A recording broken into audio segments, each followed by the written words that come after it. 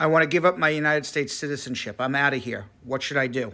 Well, first, you got to get out of here. You can't give up your U.S. citizenship while on U.S. soil. So leave the United States. Find another country to live in that you can legally live in. Then go to the U.S. Embassy closest to you in that foreign state and sign an affidavit renouncing your U.S. citizenship. Mazel tov. You're no longer a U.S. citizen. You no longer have to pay taxes to the United States, but you also don't have a U.S. passport.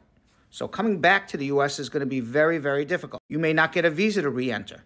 But the two things you have to take away from all of this is, one, you got to renounce U.S. citizenship from another country, not from the United States. And two, you need to have legal status in another country to renounce your U.S. citizenship. Otherwise, you'll be stateless, and the United States won't allow you to do that. And here's a bonus third thought. Once you renounce your U.S. citizenship, you can never get it back.